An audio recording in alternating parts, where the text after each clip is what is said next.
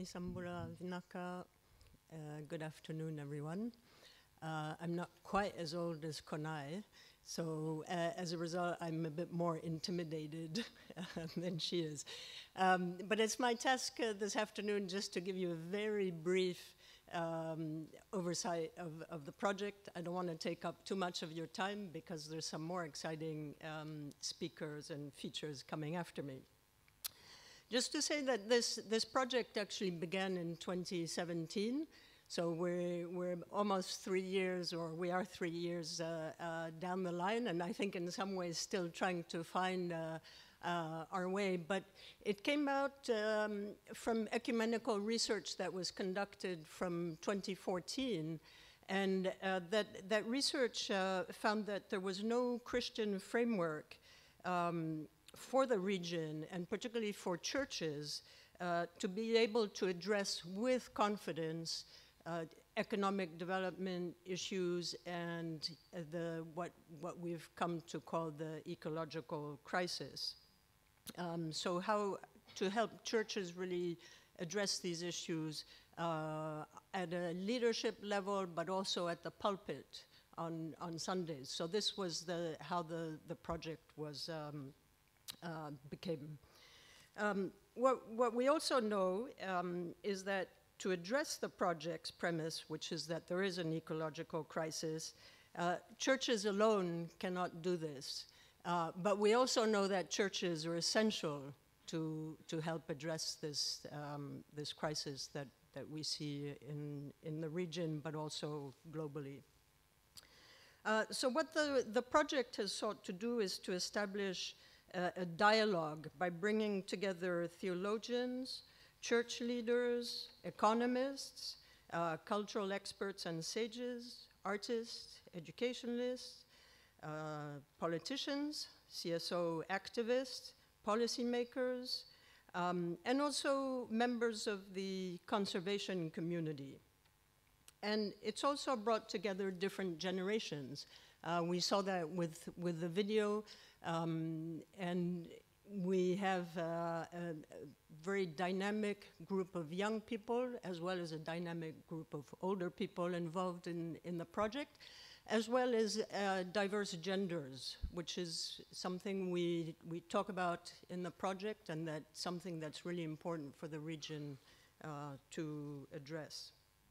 And this is really to develop a much needed conversation about the present and future of the region. So in some ways, when we look at this project and we talk about, Francis was just talking about, we've had these conversations or some versions of these conversations some years ago, and Konai's poem from the late 1970s still resonates today.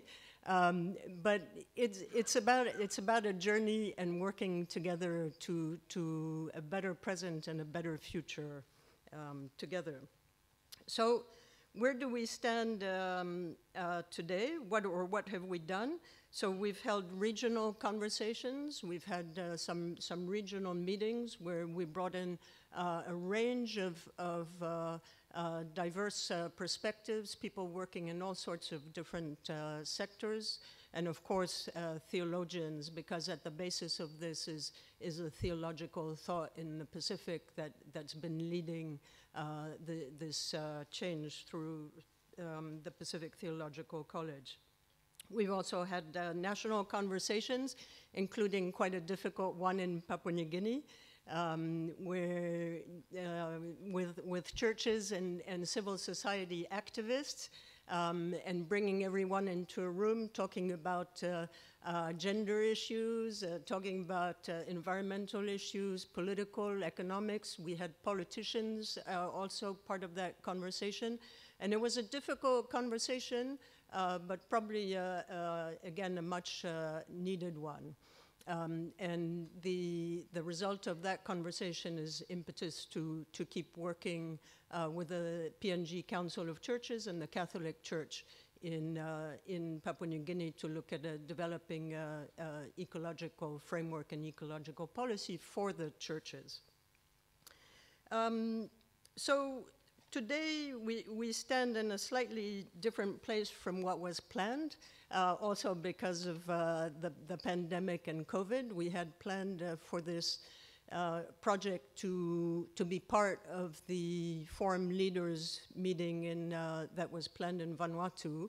And there were supposed to be 3 days of activities and discussions around well-being, sustainability, and including the ecological framework for development.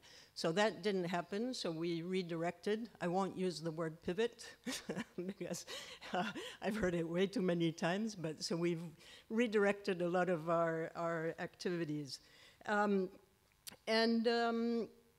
So as a result, we've had a range of public webinars with speakers from the region, and many of those speakers and those webinars, which you can go back to now, are also authors of the book, particularly the Visions book.